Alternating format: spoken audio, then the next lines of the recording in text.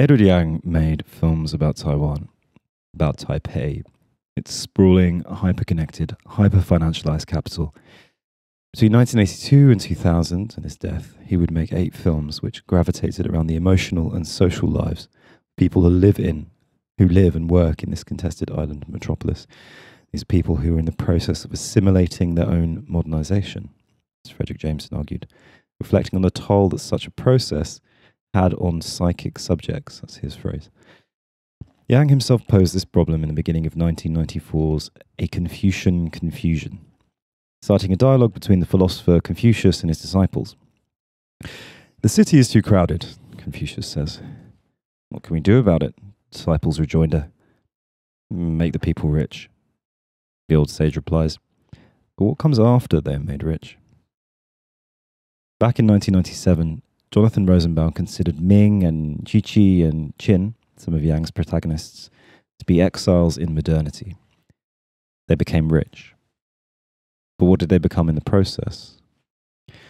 There's a risk that these kind of POMO readings can overdetermine how we receive and actually watch Yang in his cinema, and the specific tones and textures of the Taiwan New Wave, of which he was a part. But modernization can't be stepped over in these films.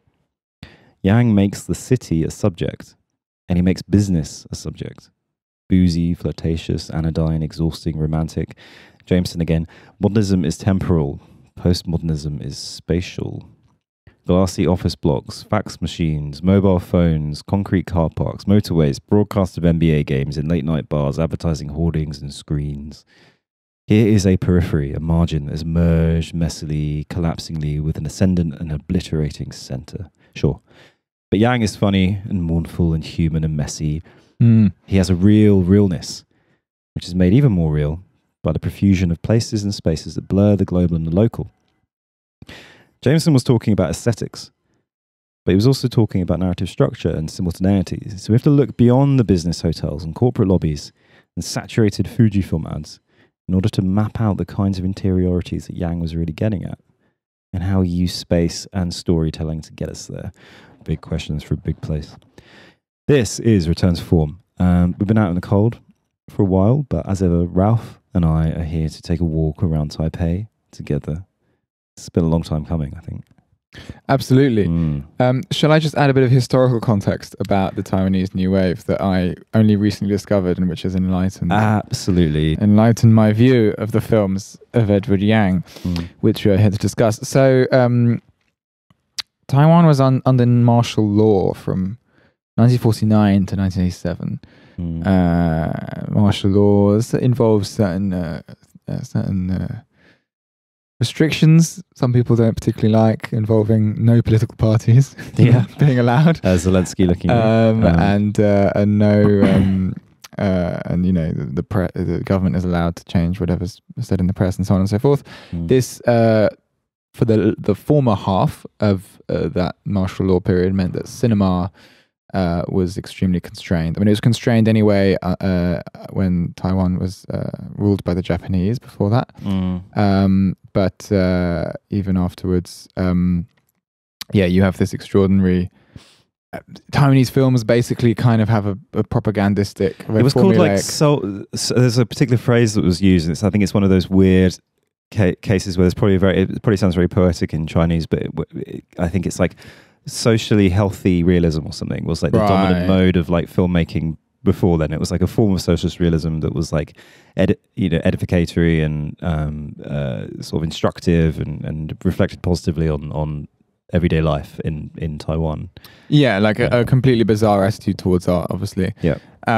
And so there is a certain thaw that occurs before the relaxing of martial law in 1987, which allows for the Taiwanese New Wave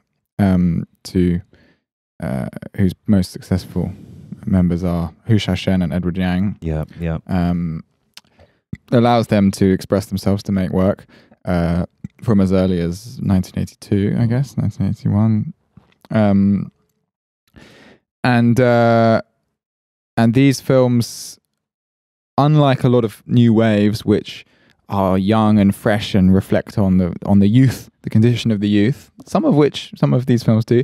They do, but there's a caveat. But the caveat is that a lot of them are looking backwards and trying to tell the stories of childhood. And Edward Yang's films are full of childhood, sometimes children living in the contemporary moment, but also sometimes children living in the past. So very much retelling the childhoods of the directors. Yeah. And these pasts are, the 1950s, the 1960s. When it's that period when a lot of, Taiwan was the holdout of the Republic of China, the RSC. So when Mao, came to ascendance and there was a war in mainland China, the kind of Republican government retreated to Taiwan, basically. And that's why it's a redoubt, a kind of holdout.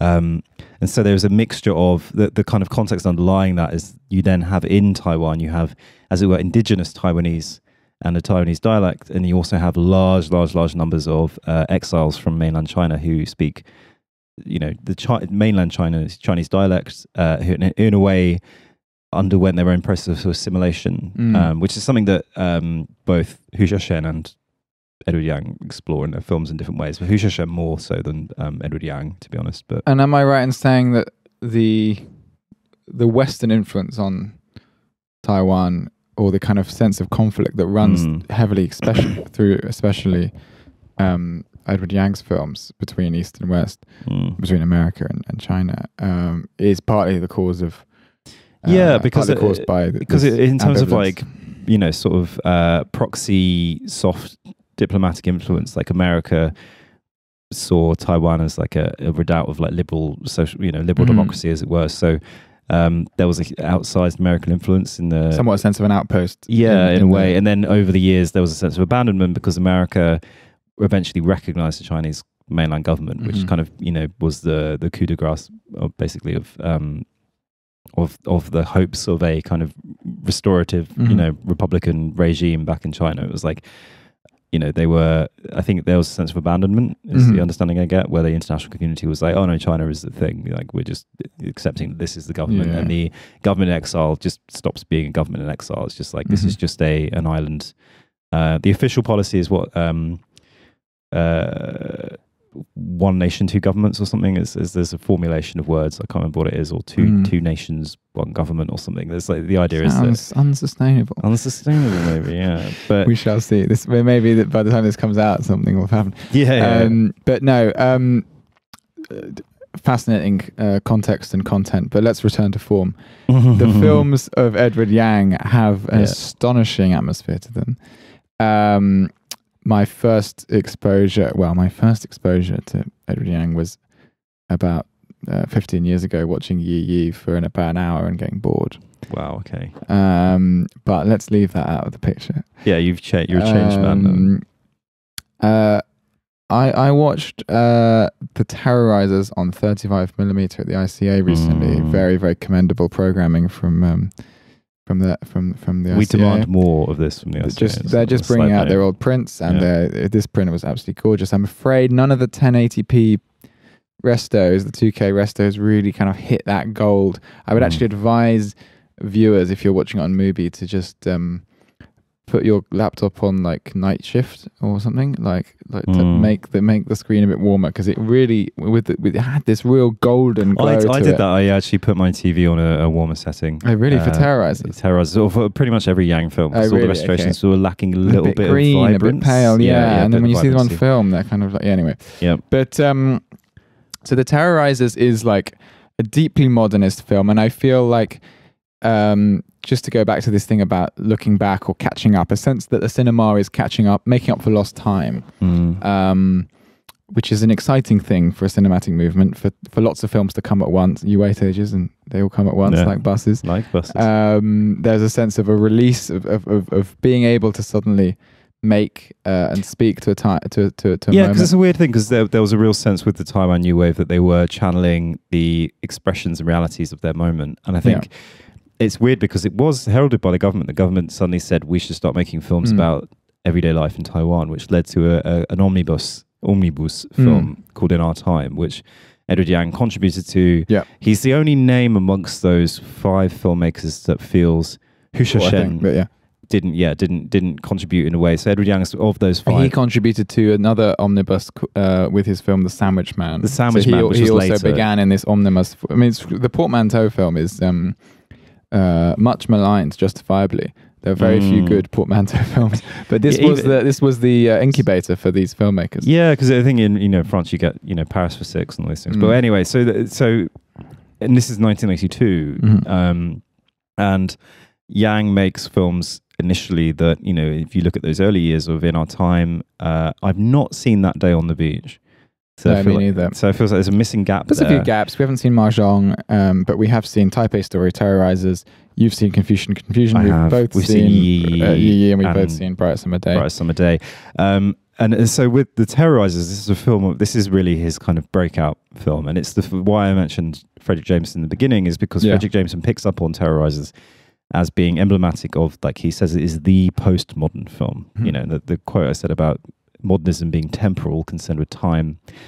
So he's postmodernism is about space, and it's about in a very on the nose way about space, literally about architecture and urbanization and urban space, but it's also about global flows of capitalism, the way that space is collapsed in the sort of global village of Marshall McLuhan, that kind of thing. So there is a sense in which Terrorizers is about modern life, but is also a postmodern film in terms of its structure. And why I mentioned simultaneity is because there's a sense with, as a city, the way characters encounter each other, the way action is propelled, the way there are chance encounters that lead to other events. And it's something we see with Terrorizers, which is indebted in a lot of ways to genre film in some senses, because there is a kind of police procedural element to it. It's police procedural meets Antonioni. It has this extraordinary, and I think that's like there's a lot to be learned for filmmakers in the way that the expectations of genre cinema are introduced, but it's combined with like a kind of rigorously art house. It's weird saying rigorously art house, but like I know what you mean. A kind of like. He's not interested in hitting the notes of genre cinema, but he's interested in. But he uses all the kind of dramatic irony that you can generate through. I mean, partly because a lot of his films are about like gang violence. So, like in the Terrorizers, there are these marauding gangs rolling around causing trouble. But there's also this narrative about a doctor and his wife, who's this kind of depressed novelist. Who is totally misunderstood by her husband. Completely misunderstood and flies into these kind of artistic rages, which is, which actually is a trope of Yang, you realize, because it's in Confusion. There's a character in that who begins to identify with Confucius. Well, hysterical artist. Hysterical artist who believes that his work has, the only way his work can have any resonance is if he writes kind of sappy historical sentimental novels, and he actually wants to write something really, really serious and important. But there is with Terrorizers, there is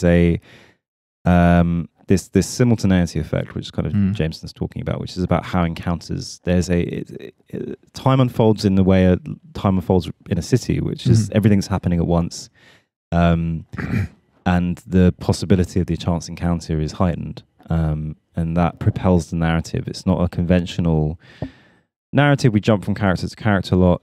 One thing he does in Terrorizers and Type A Story, and I think Yi, is he has these big Yang money shots, and it's often shot in he does very few close-ups, so we're talking kind of very wide shots, which really are. He does emotive wides. It really articulate the space, and it might be a banqueting hall or a hotel lobby or a car park or a city street. And he pulls away, and there'll be characters are framed in this kind of slightly strange angle, which is often shot from up high. When you associate, you think of someone like, I don't know, Ozu is not Taiwanese, but think about Asian cinema, and you've got Ozu, who was famous for his kind of hip height shot, these kind of low shots, and that's characteristic. For Yang, it's this high angle shot that is really characteristic of the Yang money shot, and you get a lot of these in these films, and they have this anomic, alienating effect because they're often in urban spaces, and characters might appear lost or kind of adrift in this kind of urban, alienating, grinding sea. I mean, Antonioni does this loads in La Notte. If you look at that, there's 100%. Loads of shots which are framed for the architecture, and then the people move through them. I mean, I think that's what's that's what's important here, is like the way that these elements of modern life like overshadow human expression and where people's emotion is relegated. Yeah, and one of the big tensions with Yang is you've got kind of the detritus of the old world persisting in the new. Traditional bathhouses, traditional foods and things like that. There's a modern world of arcades and TV screens. And we can talk about screens with Yang because he's like he's Mr. Screen basically. But there is so at the end of Taipei's story, the death that occurs happens in a traditional bathhouse. Which is quite pointed, I think, in a way. Like it's a choice of location, which is very resonant of. He does love to end on a death. Spoiler alert. Yeah, it's quite. Yeah, he loves. He's not quite trying to do a film that doesn't end on a death. I guess In Our Time doesn't, but yeah, there's like kind of but in Karen. Yeah. In a sense, you're right. There's a lot of blood in, and there's a lot of violence, which is not what you say, because the way Edward Yang's marketed often, he's quite nice, very poetic kind of. He's marketed in a way like Wong Kar-wai is marketed, which is very there's a warmth and there's a humor, and he works with children in a way that's very like intuitive and but when you watch it, it's knives and it's blood, and it's even in his first film, this short film Within In Our Time, there's a period. There's a first period. There's a young girl's kind of sexual awakening. You're saying blood just features, no matter how intimate. Wherever it's coming from, there's blood, and I think there's a really articulate sense where urban space is alienating and clinical, but you also get these places, also places of social congregation and the reproduction of the family unit. The house plays a really important role, like where people go back to and where the kind of domestic unit is reproduced. That's a really important site. It's really important. And there's often like a cleaving of, there'll be a wayward son. That's like a trope of Yang. So in Bright Summer's Day, our protagonist is, he's performing badly at school. His parents are, reasonably well paid, comfortable bourgeoisie. Like they're not doing brilliantly, but they're comfortable and they're middle class. And the son, for whatever reason, is just not performing well. Everything is stacked in his favor, but he's just, adrift. But you get the same thing in his first film. In our Time, you've got the daughter, the kind of older daughter, and she gets chastised by her mum at the very beginning. Like, why do you sit around all day just watching TV? You should go to cram school. There's a lot of like this idea of generational tensions, and that is something that comes through in Yi Yi as well, because that's really a story of three generations: grandmother, parents, and kids, and the similarity between their experiences and how they differ. But I mean, let's talk. I mean, what's the best way to approach this? We can talk linearly. We can talk maybe because I suspect we're going to disagree about which films we liked. I mean, I want to talk about atmosphere firstly, and then I want to say something about his directing style. Let's do it. Just from what I've learned from the kind of our Yang, our kind of we've been yanging the chain exactly over the last few days. Something like that. I don't know. So the atmosphere. I was on Twitter today, and film critic, filmmaker Manuela Latzik shared a clip from Antonioni again, Blow Up. A clip from Blow Up, which is the very famous scene in the park where David Hemmings' photographer character is kind of having this casual investigation in this very quiet area in a park on an overcast, windy day, and you just see him kind of looking through into this sort of hedge area. Where something may have happened, and then it cuts to a shot looking upwards into the sky, but there's a tree in the wind kind of blowing, and you can hear that beautiful sound of a tree blowing in the wind, and then that same shot kind of moves down to see him kind of getting up and looking around, and I think Manuela shared this and said, this is like the best cut I've seen for a long time, or the best cut in film, and it's like that ability to like cut around like intrigue in a way that is like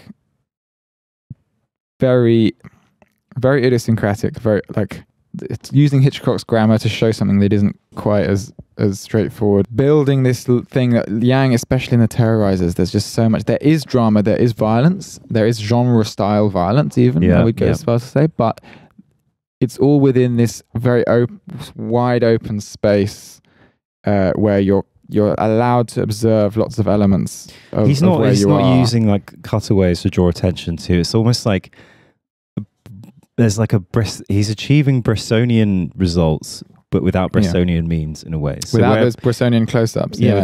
but by withdrawing from that. But at the same time, he creates this atmosphere. So there are moments of reflection. You know, Yang can be very, very dialogue heavy, but the dialogue often doesn't say much.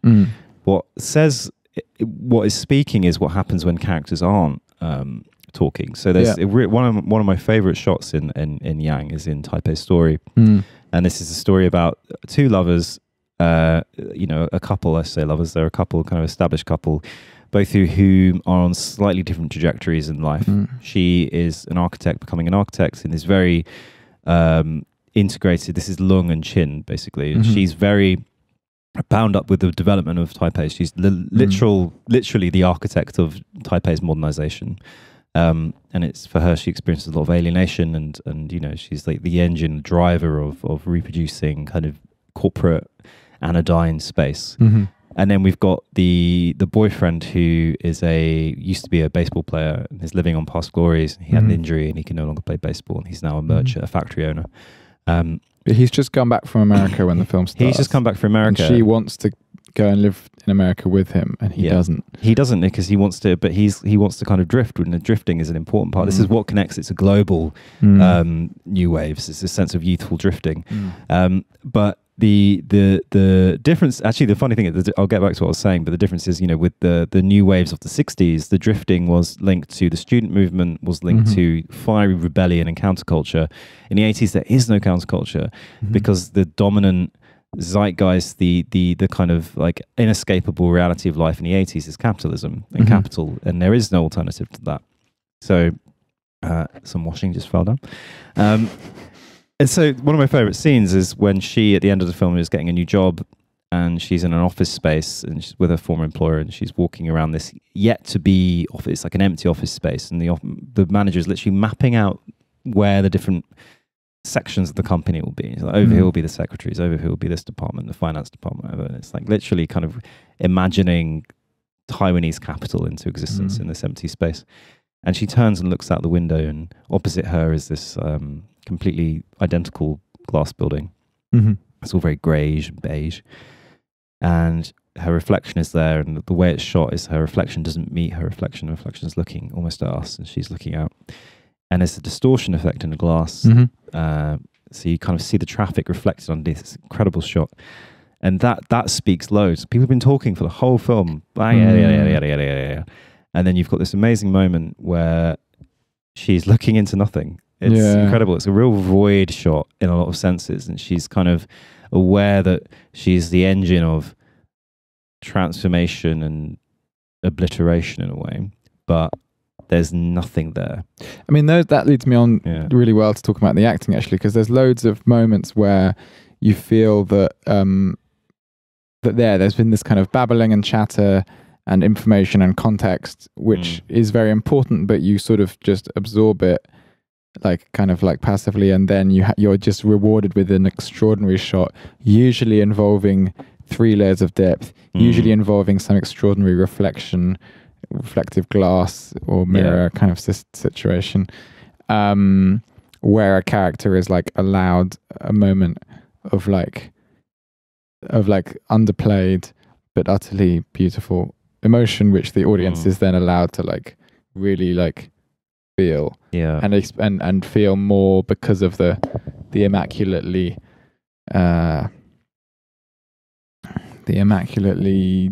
dilapidated or kind of impersonal modern environment that the character's been placed in.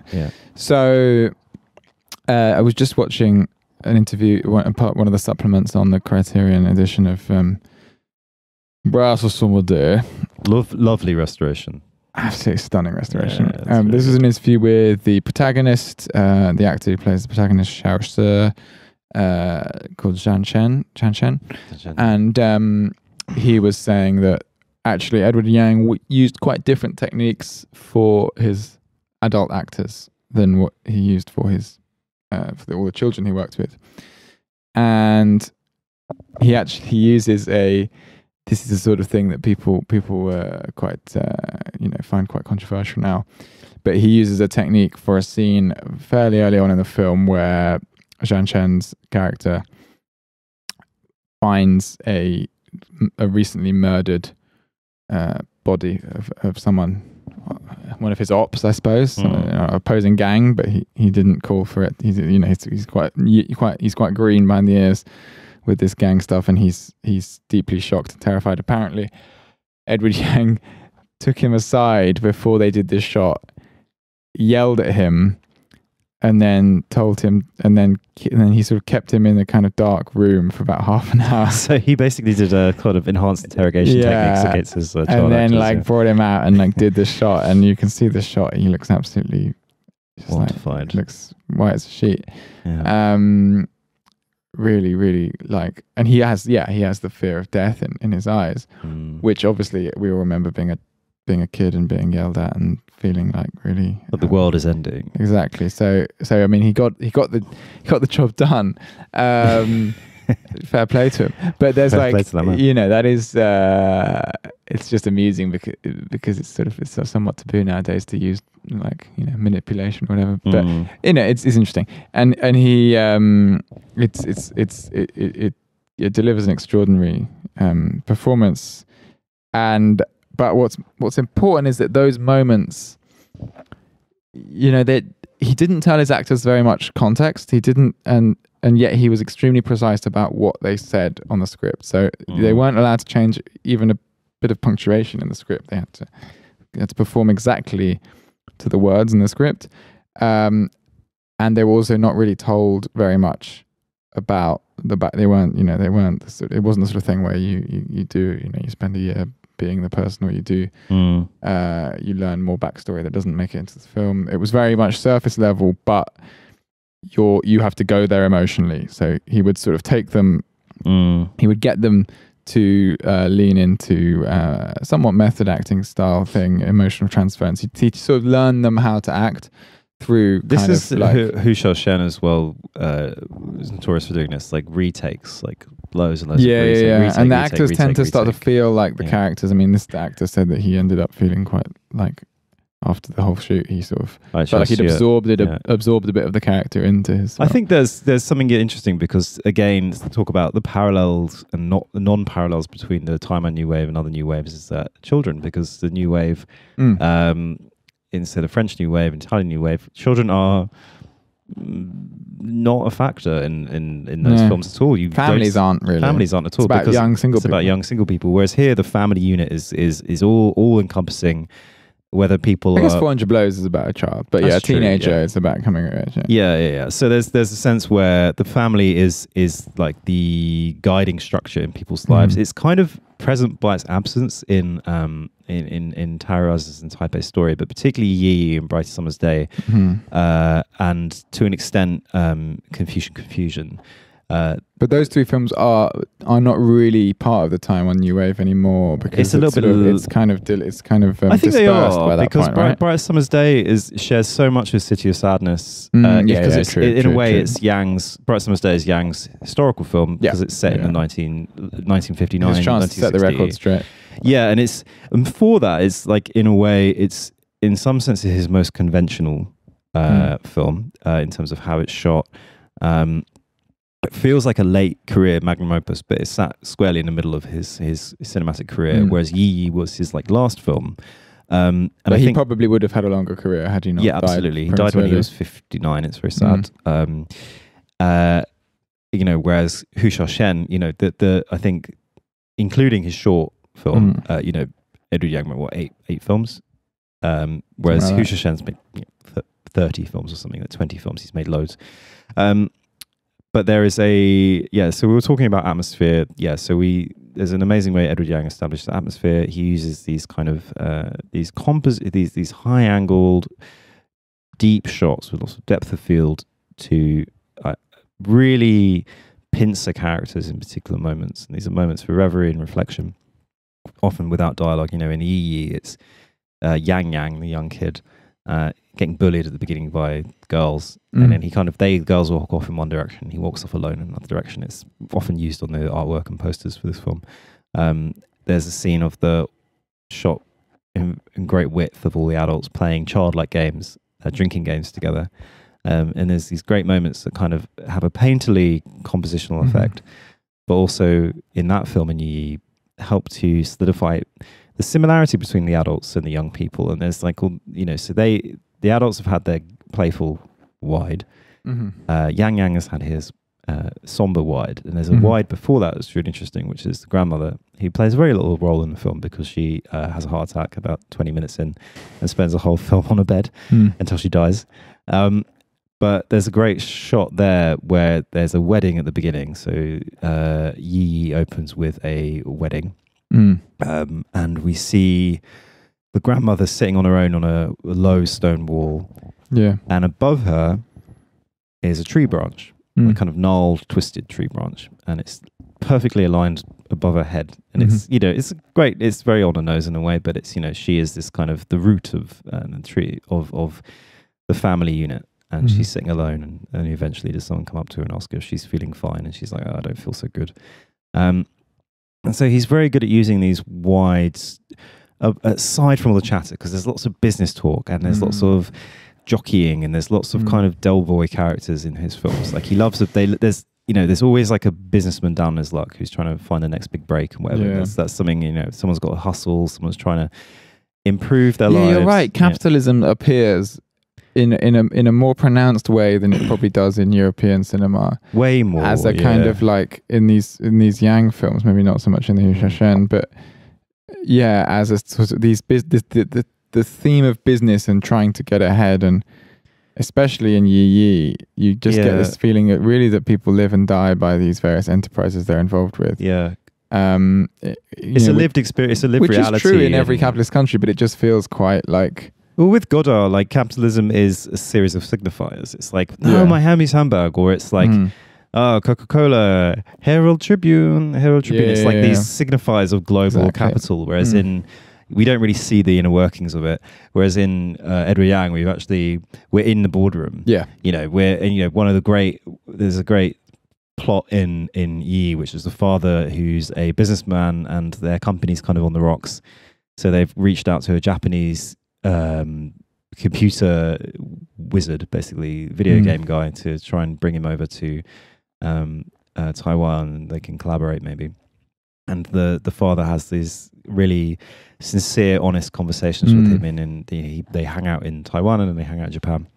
And he has these like really sincere, and this Japanese guy is very affable. Yeah, you know, he's a real charmer. He's a real charmer and very lyrical. They're both talking in English. It's quite fun. Yeah, it's quite fun, and it's but we see a lot of the action takes place in boardrooms, and a lot of Yi. It's like the brother owing money to everyone, and he's sometimes up on his luck, and he's sometimes down on his luck, and it's like these fortunes come and go, and there's something very alienating about it in a way, which is like people's destinies are so tethered to this mercurial flow of goods and capital, basically, which sometimes are on their favor and sometimes aren't. And one thing that constantly comes up is birth charts.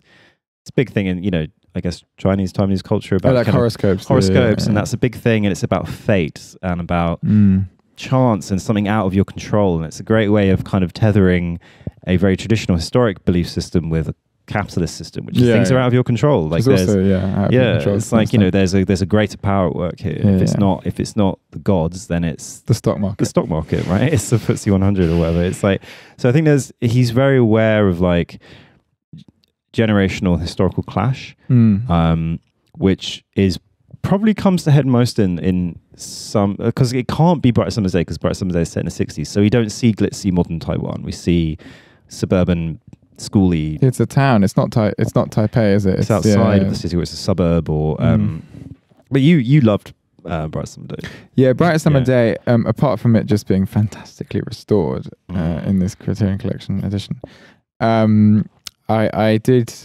I mean, I think my favorite Yang film is The Terrorizers.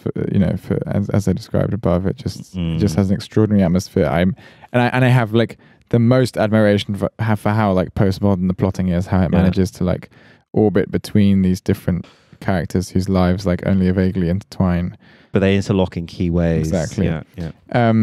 Bright Summer Day is obviously a bit more straightforward, and it's about a young boy and his family and his school life and these gangs that he's kind of implicated in, this warfare that he's kind of stuck in. The 271 boys and the little park gang. Yes, well remembered. Yeah. 271 represent. Yeah. And you know, this violence is totally senseless, of course, and it's very depressing. And one of the characters even admits it sort of later on that, oh, you know, we used to really be enemies, didn't we? We used to really rough each other up. That's funny, isn't it? So I think there's also a great with Bright Summer Day. There's Yang is, so we talked earlier about I mentioned screens. And the influence of American culture and global culture is ever present in Yang films. Yeah. So there's more than one film. There are films within films in a way. So in Bright Summer Day, there's a film studio next to the school they go to, and they often hang out in the studio. Basically, they're often in the rafters and causing trouble and mischief and whatever, and winding this crotchety director up. This complete like hack director, who presumably is like a symbol of the old guard of Taiwanese cinema that Edward Yang is not. And then he's not a real artist. He's not a real artist. I think it's Yi. One of the characters appears in an advert, and we see her advert on TV, and she's really indifferent. She's like, oh, your ad is on TV, and she's like, well, I don't care. And in Confusion, there's an amazing character who's a theatre director, and I guess he's like a kind of blown up version of Edward Yang in a way, because he's this enfant terrible guy who's like completely chaotic and a complete wimp, but also really aggressive and constantly trying to fuck his leading ladies.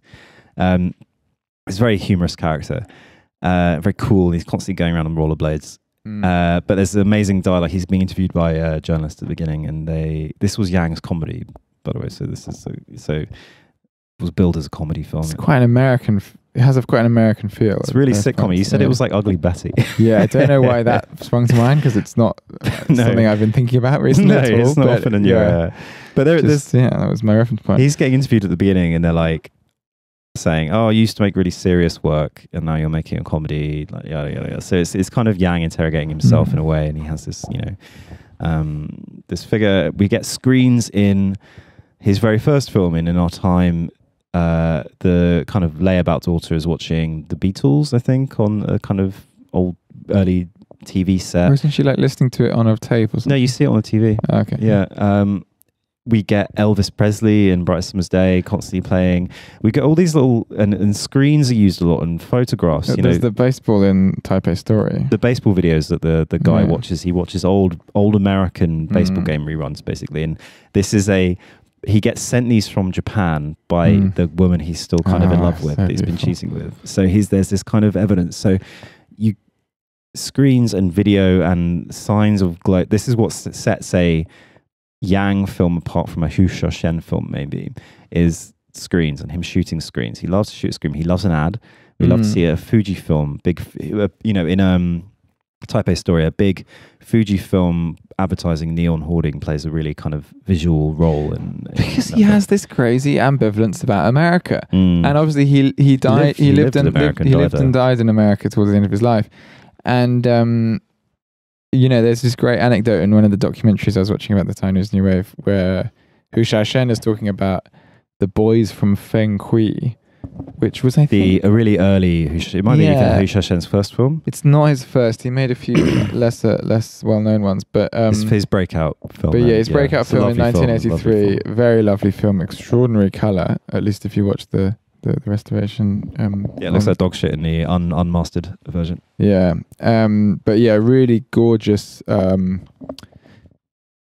film about childhood, about young boys coming of age, and it has this odd refrain of Vivaldi's Spring, I think, or Summer. The one that's like kind of anyway.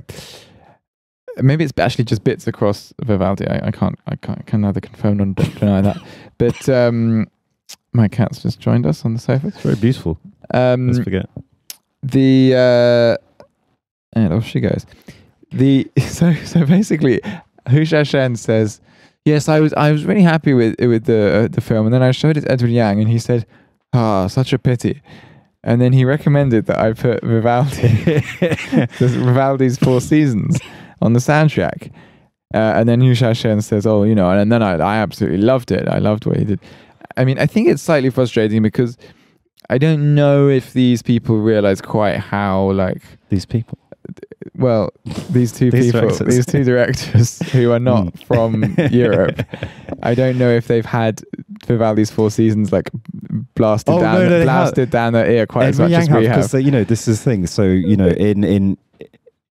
particularly the middle class in classical music plays a big role in Edward Yang in all the ways. Yeah, Western classical music. In Edward Yang, it does. Yeah, but that's what I mean. But Hu Xiaoshen comes from a slightly different background. Yeah. And Hu Xiaoshen does like amazing things with music in like Millennium Mambo, for instance. So there's a very interesting use, like some of that's Western music, some of that's Eastern. But like there's like for Edward Yang to like force his mate to put like Vivaldi in is very interesting, and I don't think it's a complete failure, but it is like it's just used a bit more. It's a bit too programmatic. It's used a bit like I like it when it first appears, and then it appears like 5 more times. It's like using, and it's if you drop Beethoven, Western art, it would be. I think that the thing is though, the way Hu Xiaoshen and Edward Yang were interleaved, this is gossip corner now. We're interleaved, so in the Flowers of Taipei documentary, we learned that Hu Xiaoshen sold his house to fund Edward Yang's first film. Oh wow! What the one on the beach? Yeah, day on the beach. Yeah, that's it. And then so there was a lot of mutuality, a lot of sharing. And if a guy's sold his house, they were very closely, and they hadn't met until they didn't know each other from way back. They met each other through being new Taiwan filmmakers. Yeah. And had a shared vision, and I think they later fell out, as what happens. So that's the implication. So if you watch this, it's like Godard and Truffaut.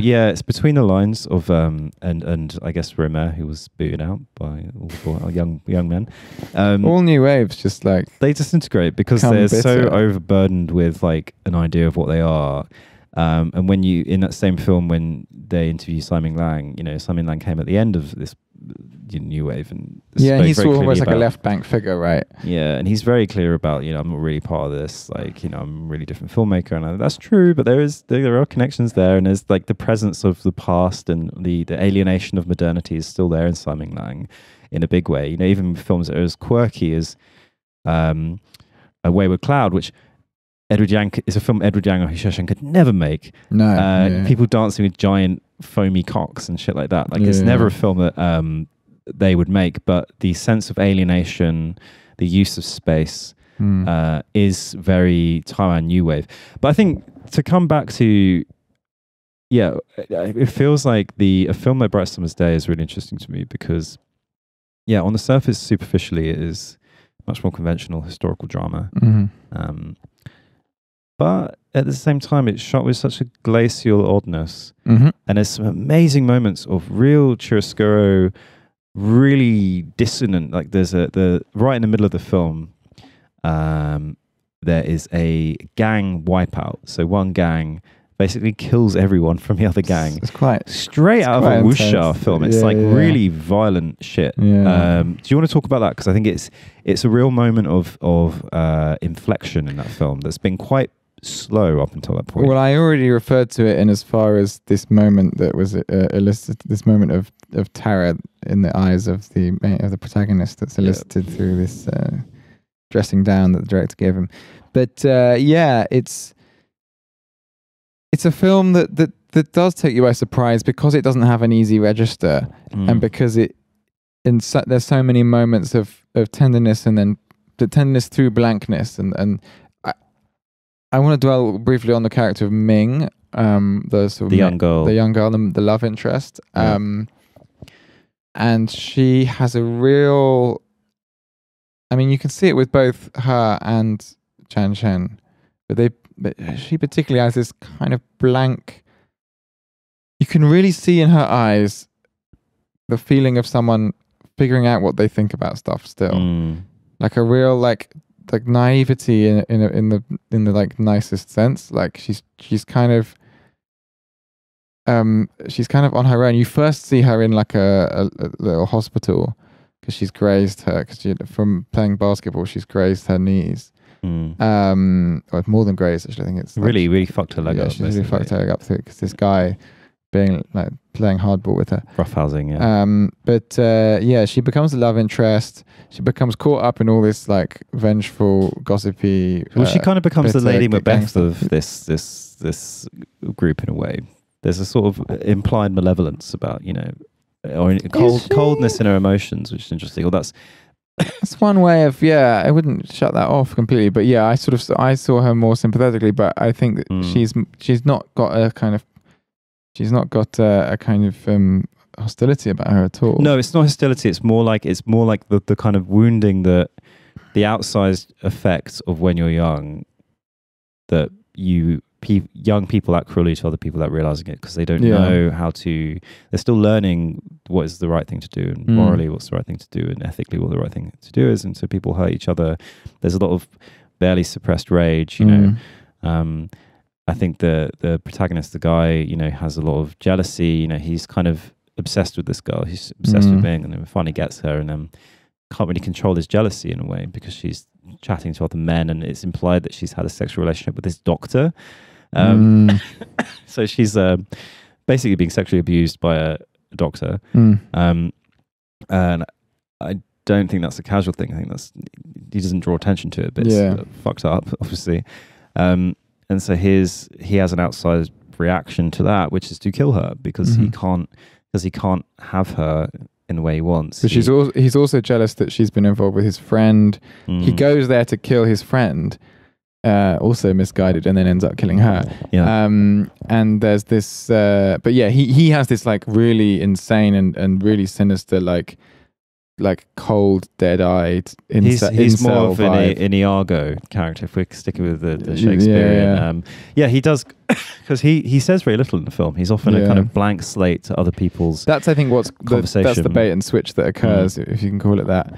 That like that we sympathize with him because he doesn't really give much away, and then he does something that like so shocking, that's really shocking and really unpleasant, and you just suddenly see, not just through the prism of like the justice systems that we live under, but like you see him like truly ruin it for himself. Like he truly just like he has almost up until that point he has the chance to make good, and you kind of assume, having seen lots of movies about like heartwarming movies about people coming from difficult backgrounds, you just assume that he'll somehow make good, and then he makes like extremely bad. Because he ends up being this kind of like Marlon Brando. He's like almost like I don't want to overread it, but like this kind of pastiche of like a kind of Marlon Brando of a James Dean kind of figure. Yeah. And I think that's latent there about gangs and about making a film about gangs. Also because they're all imitating America. I mean, they are, right? I mean, James Dean was like a reference point that I think Yang even gave to a lot of the actors. Like they all dress up on stage when they're singing Elvis. They're sort of dressed up as James Dean, basically. Yeah, and in a way he's like this hollow, emotionless reproduction of him. And he's like the one that goes the hardest in a way, because he does this completely unpremeditated, thoughtless crime that makes no sense, whereas like at least the gang murders are based on a kind of code of vengeance and tit for tat, and honor and whatever, and this one is completely senseless. So in a way there's even a sense of the actual leader of the gang, Honey, is this really funny character because he's like really Elvis pilled. It's very Jailhouse Rock vibes because he talks about loads in the first hour. He used to date Ming. He used to date Ming. He's on the run for that. Doesn't seem to be an issue, and there's supposed to be this strange kind of like amicable handover between Honey and he kind of welcomed Zhao Se in, and it's funny because he's talked about for the first hour of the film in these kind of reverential tones. He's like, oh, if only Honey were here, we wouldn't be having all these spats and all this jockeying for position. And when he finally arrives, it's so funny because he's got so much riz in such a kind of what must be funny way, because he's in this kind of navy uniform, and he's walking with his jacket over his shoulders, and he's really like considered in how he walks, like he paces and things, and I think it's supposed to be funny. He's sort of comical. It's kind of comically cool, and it's like he's seen Elvis in all these magazines, and there's lots of posters of Elvis up on people's bedroom walls and stuff like that. And I think he's absorbed this image of cool, but he's actually a bit dim. But he's talking about a book that he's read. He's talking about he talks about War and Peace, but he thinks it's like a samurai novel. Right. It says, I read a book called War and Peace, and it's kind of this kind of like what a dumb person does to be smart. It's like, I read War and Peace. Or something. Right. Well, he's a teenager still. He's right? literally a kid. Yeah. He's literally a kid, and then he's really empathetic because he actually tries to cool things down a bit. He's still got rage, like all these characters. The dad's got rage, in this. He's got explosive rage, and he actually tries to patch. He gets really angry at this gig because the gig is held on their turf without consulting him, and he kind of is really confrontational. And he actually tries to smooth things over with the guy from the other gang, who then pushes him onto the wheels of a lorry.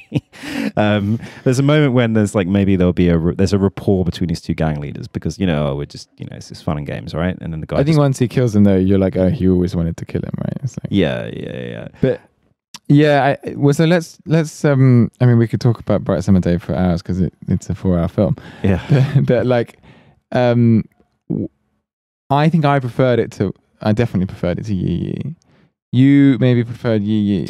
I think there's a really it's like an opening and closing flower. The narrative with the narrative is very linear in Bright Summer Day. Quite episodic. Things just happen one after another. Yeah, I don't know. This progresses narrative. Yeah. I think there's this real opening and closing flower. And there's this real interesting parallelism between the generations in Yi, which I think is really interesting.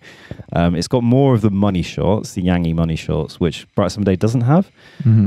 Bright Summer Day is much more restrained in its shot choice, framing, and composition, whereas actually it's much more like, this is a Yang big money shot. I'm doing the thing that I do. The wedding, and you got the wedding, you got the birth, and the funeral pool, right? You got this baby shower in the middle. Yeah. So you got like slightly disordered life cycle. You've got like marriage, but like one wedding and a funeral and a baby shower. And between that, we've got these really nice. There's lots of elements. There's a lot of stuff going on. There's like Yang, who's the young kid, who's really like the tabula rasa of the adult world, and he's kind of got his first kind of crush in a way. He's a very sweet little kid, and he takes up photography. It's got a lot more kind of hackneyed philosophy in it, to be honest, because the kid's like talking to dad, and he's like, "Oh, you can never see the back of your own head. You can never see exactly what's behind you, so you can only see half of the truth." So he starts taking photographs of the backs of people's heads and giving them the photographs. It's very nice. Yi is much more of it's the Joe Hisashi of Edward Yang films in a way. I guess I don't like nice films. Maybe that's mine. But it has got a really dark underbelly, and there's like, I think there's something. It's much more, I suppose, philosophically on the nose. It's like, aha, this is about the generations. It's a film like Bright Summer Day is much more ambivalent and ambiguous, like morally. And Yi is. I liked its neatness. I liked the opening and closing of these flowers. I liked the ambivalence of various characters. I liked that. I don't know. It felt very neat, and it's something that I saw in Confusion as well. And it's a real sense of humor with Yang. It's quite hot. It's easy to miss, but it's there. There's a really great thing in Confusion because it's about young yuppies in Taiwan. There's this director character. There's the head of a PR company.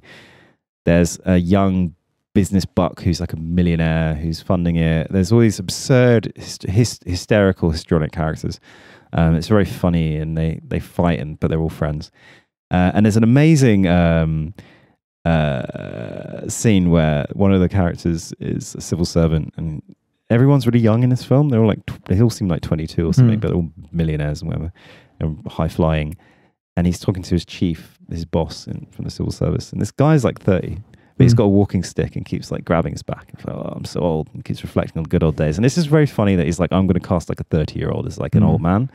And I think there's a sense of humor, I guess, which isn't there in Bright Summer Day. Bright Summer Day does really stand out from all of these films. Maybe it's closer to Type A Story, perhaps. It's almost like there are two Edward Yang films. There's two like modalities of an Edward Yang film. But I felt like Yi. There's definitely like Yi and Confucius. I have only seen the first half hour of Confusion, but yeah, those two films, Yi and Confusion, feel like part of a more urbane, like an attempt to sort of document a scene. Like, yeah, it's like scene like a it's a dime square of like an attempt, like a really sincere attempt to capture like they seem quite mature films and films that like really want to, well, Yi definitely really wants to get to the core, like it wants to encompass like life and these different stages of life, and it's a very mournful film. I think it basically has two different like difficult ex-girlfriend scenarios. Characters are reflecting upon women that they decided long ago to abandon for someone else, and now they're like kind of coming back to them, and they're not really. Well, that is sure. interesting actually, because what is the import of that? Because it's men who make in Yi in particular. It's actually all the films there is a jockeying and transference of love interest, and in Yi it's very pointed because two of the characters, the guy that gets married ditches the woman he probably really loves and marries like a younger, hotter woman, basically. And in the dad in that film was in love with a woman and just walked away. Yeah. And then reconnects with her in Japan. Yeah.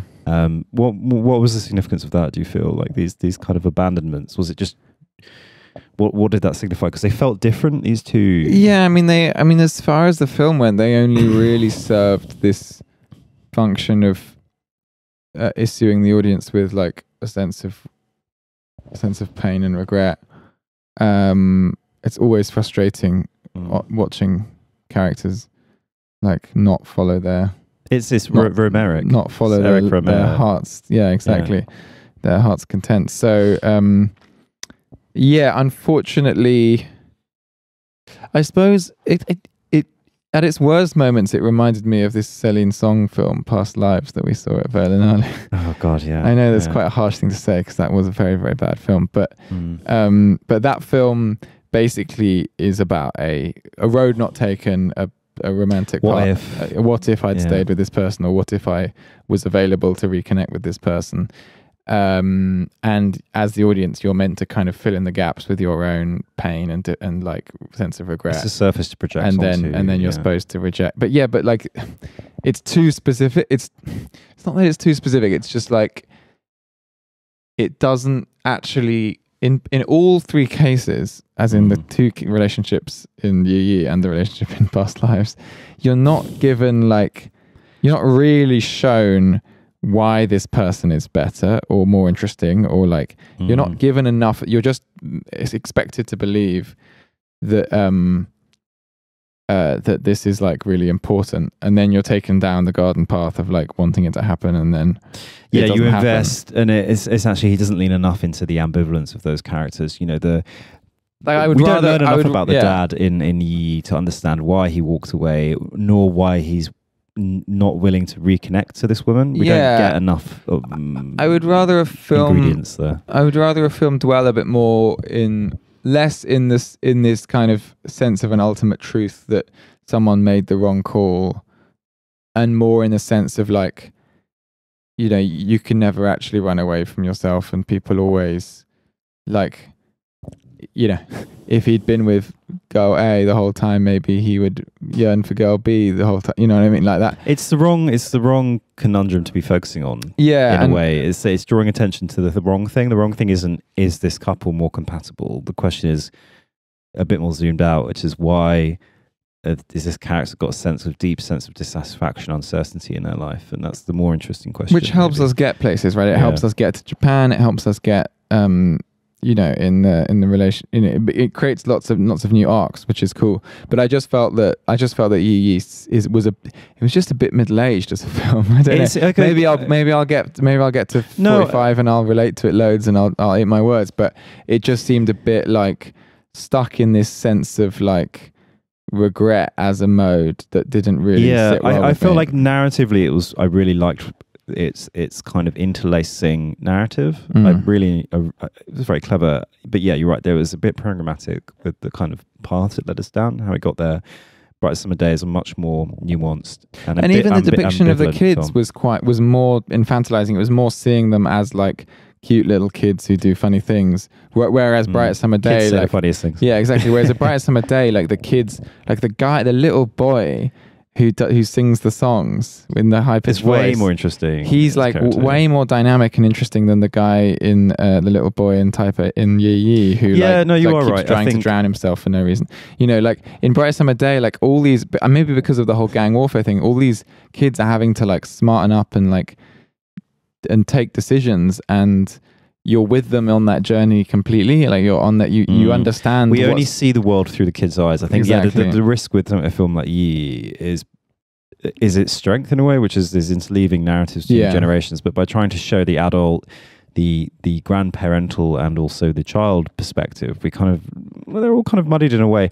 I don't know. Whereas, when you're focused on a singular experience, so the yuppies of Confucian Confusion, it works really well because we only see the world through their histrionic. It's like it's almost like Seinfeld on speed in a way, Confucian Confusion, because it's the conversations are the same. It's about dating, and it's about money, and it's about observational humor and all these things. There's a lot of slapstick in Confucian Confusion as well. There's a great fight scene in a TV studio when they're still broadcasting, between an artist and the guy that's ostensibly kind of patronizing him.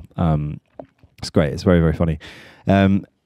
But it's a funny journey to go on from Terrorizers, where you don't really know a lot. Like you're very much in the dark about a lot of people's motivations. Yeah, Terrorizers is really. That's why I think Jameson talks about Terrorizers being this kind of it's like the postmodern film, because we don't know anything about these people. It is just about space and interlinkages between people, and how certain kind of tropes are reproduced and upended, because it is fundamentally ostensibly a crime, police procedural in some ways, and overloaded with massive moments of emotional significance and impact. You know, like the young photographer producing this massive blown up. It's the image that is often reproduced when it comes to Terrorizers and Edward Yang, which is this composite collage of a girl's face he photographs from the crime scene. She's one of the, I guess, one of the kind of associates of the criminals. Takes her photograph and then prints it out on loads of A4 sheets of paper, and it pastes it on his wall in his apartment.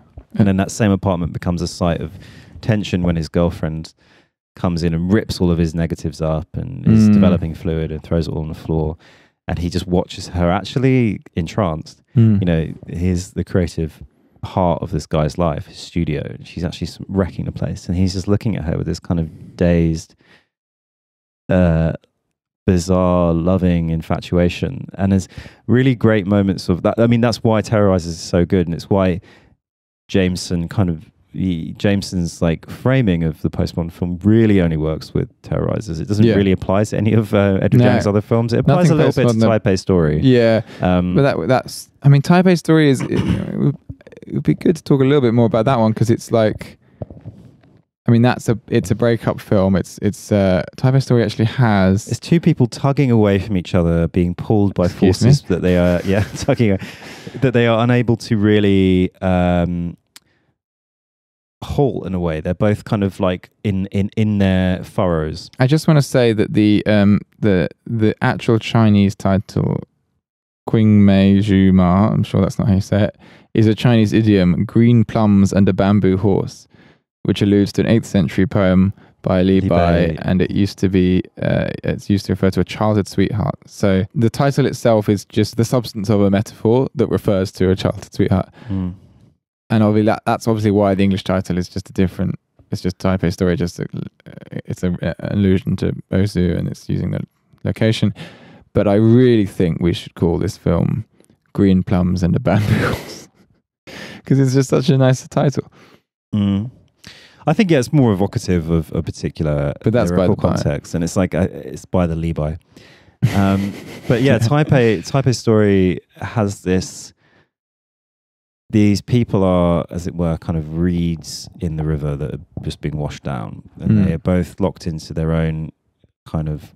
What do you mean by that? There's not much agency for either of them. There's a kind of stubbornness or pulling apart from two people. So it's a love he's story. in business with her dad, and he's getting sort of swindled by her dad. There's this crazy argument where she's like yelling at him for trusting her father. It's like there is some quite he's this kind of boozy, and there's also an amazing sense where he keeps returning to the baseball pitch to watch the younger because he kind of trains them a bit, and kind of he's still friends with the coach, and he kind of is there as like, you know, the almost star, the guy that was really good but had an injury, and there's a real sense of longing for an innocent game in a way where you could control factors, whereas his life as a kind of textile manufacturer, whatever he does, factory boss, isn't really his first choice. And we get a sense from the woman as well that the decision she's making to pursue business and architecture is not her first choice either. People are just in a kind of, it's almost fate. And there's some really good scenes where people reflect on it. You know,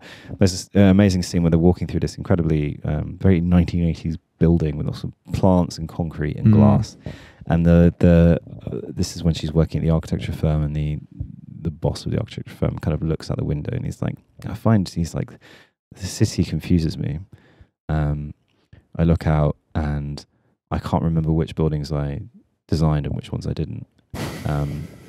He said it seems to be growing out of my control.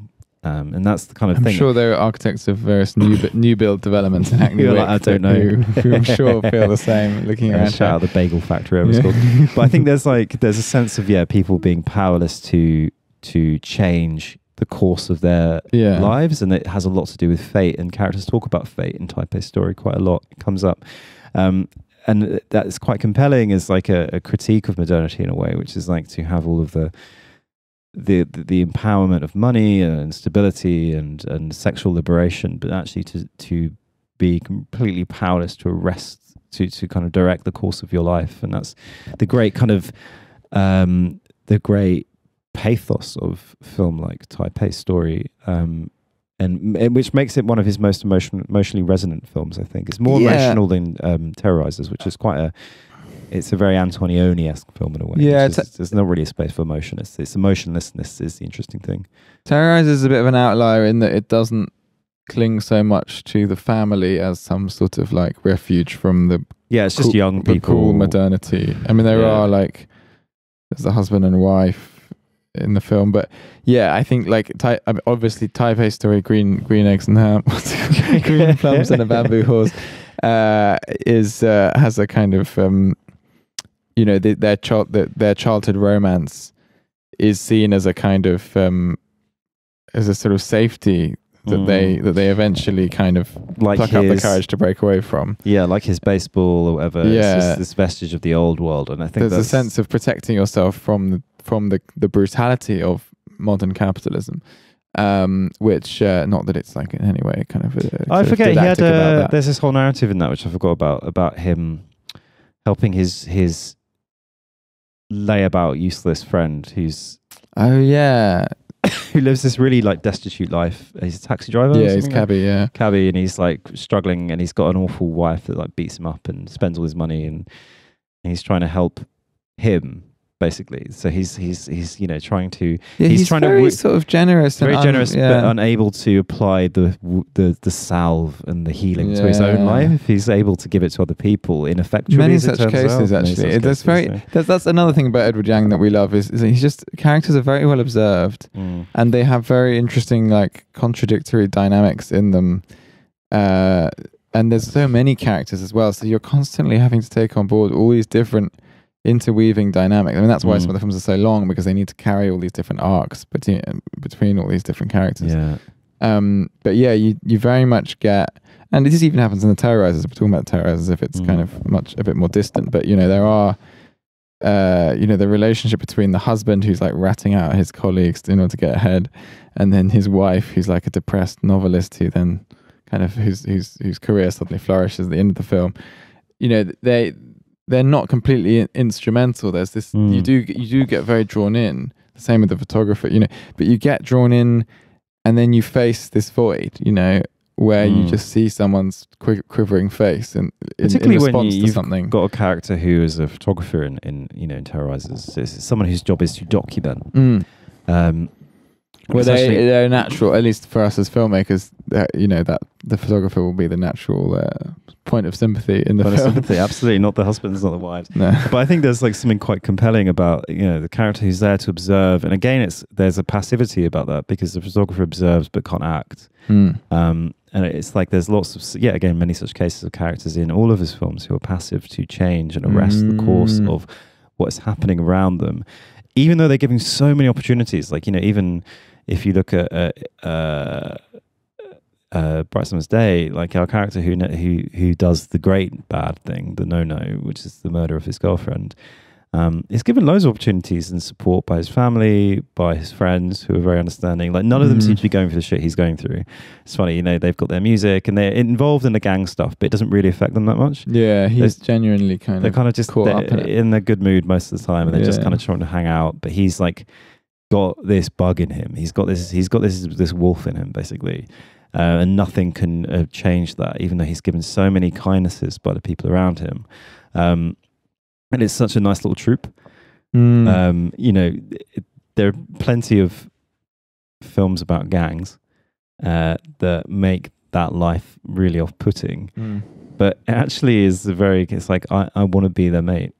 I want to be in night school. I want to be cramming in night school and then go and beat up some boys with some broken up chair. And then sing some Elvis Presley. You know, there's still the night is young. Next, at London Film Festival, who are we hitting with a baseball bat? Yeah, should we do a bit of housekeeping? How long have we been talking for? We've been talking for an hour and 12 minutes. So I feel like that's healthy. Ample is there anything more Yang you want to say about Yang? No, not really. I just recommend people start with The Terrorizers, I think, because that was the film that really broke him open for me, because I had a full start with Yi a long time ago when I was getting into other Taiwanese Yi films. is the wrong... Yi is basically a Hu Shaoshen film which has been transplanted into the hands of Edward Yang. A Hu Shaoshen film, you think? It feels like a Hu Shaoshen film. I don't know. It feels very Hu Shaoshen coded. Apart from its interleaved narrative structure, which is not very Hu Shaoshen. He's a very linear filmmaker. I think it's very Yang, but it's very... The fact that he's been in America, it's very like... It very much carries that ambivalence about different like ways of filmmaking it. And that's, I suppose, it's about show don't tell, right? I think that like in other films, that ambivalence between East and West is shown in a really beautiful way, even if it's like people just like singing American songs in a funny accent. Like there's a lot of that stuff that is like really moving, as you can see this you know, there's like literally a diner with like Taiwanese flags and Star Spangled Banners. Or NBA playing in Confusion. There's a bar that they go or to. Or the baseball being played in the green. I think there's something about that's the other factor of Jameson's postmodernity, which is the kind of more superficial form of postmodernity, which is about the global village and this kind of global system.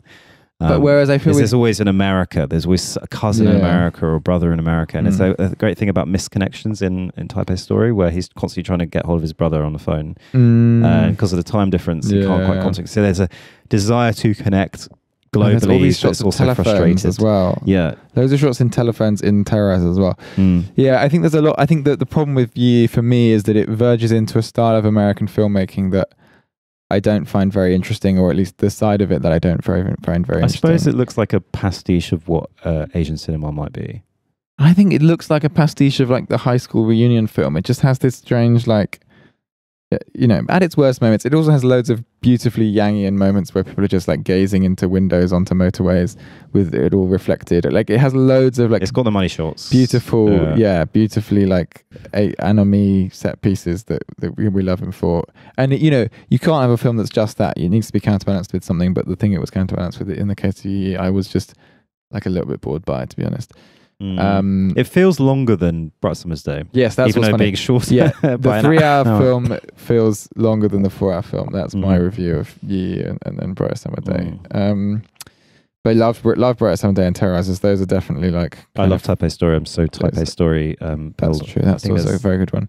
Which came before Terrorizers, actually. Yes, it's his third film. Third film. All right. Should we talk about housekeeping? A little bit of housekeeping. We are both going to be reporting from the BFI London Film Festival, which will give us a chance to catch up on mostly on things that were at Cannes, because obviously we've seen all the Berlin shit. I'm so excited because we've heard great things about some films we haven't seen yet. Yes. It's quite good. Yeah, because with Berlin, we didn't really know quite what to pick. Always we ended up just seeing lots of stuff. With London we can be a bit more picky because we've had a few recommendations from friend of the pod, James. The Pathfinder Battalion have gone over the top already, and they've been gunned down. We've got friends in Clicano, friends in Cannes. We've assessed the lay of the land, and we're going to choose wisely. Yeah, and we're going to see only good films. We're hearing great things about although we're hearing great things about Eureka. We're hearing moderately great things about the new Jaylan. We're hearing great things about Radu Jude's latest. Yes, well, we've seen that, and we really loved it. We loved it. We'll be doing a Radu Jude, so that brings us on to the next point, which is that we will be doing a Radu Judo Podo. We're going to go into the Judo Radu dojo. A Jude cast, adjudication of these films. Yes. It's the perfect time to kind of cover him more widely. We will be doing that with the help of the ever perspicacious George Macbeth, which is great. And then we are also probably going to tackle Petzold in a more serious Christian way. Petzold, because I have feelings and thoughts about Christian Petzold, which we all know is like a filmmaker who it basically is a coin flip. So one half of his films are extraordinary, and the other half are complete dog shit. And people tend to disagree about which side of the coin it is. Well, it's obvious, but yes, we will attack those treasures. And you will finally see a fire which you were in the screening room for until you realised you'd lost your passport. So you're bringing up ancient lore, but I'm not going to return to form lore. Like Chin and Lung in Toy Story. I'm not going to live in the glowing aura of the past. I'm going to focus only on the future. Yes, and the future's bright. So LFF, that will be in October. Radu Jude beforehand, and probably Petzold, because I think the new Petzold's coming out quite soon. Yeah. I've seen 5 minutes of it. We recommend Passages by Ira Sachs. Well, you haven't seen that one, but I'm seeing it next week. Very good. So maybe listeners will be interested. So next week, I'm doing free promo I'm doing promo for the film, to be honest, but it's screening at Rio Cinema, and it's also screening at the BFI. Ira Sachs will be present for, I think, both of those screenings to do a Q&A. I've heard he's a very good figure, and he's very articulate on his own films, and it's worth seeing. It's one of those director Q&As that are very, very much worth it. So it's screening next week. I'm going to be getting my tickets. I'll probably see you at the Rio, because it's a little bit closer. Yes. For me. Jolly good. So, and we must admit, we've been on a summer break. Many of our fans will be disappointed at such a long hiatus. It can only be explained by the fact that we've been making films and on holiday we need to rest for about 6 weeks. But we have mid-August. We are already when back on the horse. When the months get a bit colder, I think, and the summer, like although it hasn't been a particularly warm. No, it hasn't been particularly. But Ralph and I and our group of friends, we like to be outside. We like to sit on the roof. So I think when the months draw in and the nights draw in, we will be watching disgusting amount of films. Beaucoup de Kino. Beaucoup de Kino, and we will be talking about them ad infinitum. So yeah, stay tuned for all of that, and you will obviously, as listeners, be indoors a lot more as well because of how cold it is, and you will be listening to us because maybe you're falling asleep to us right now. Yes. Who knows? On that note, we're so back.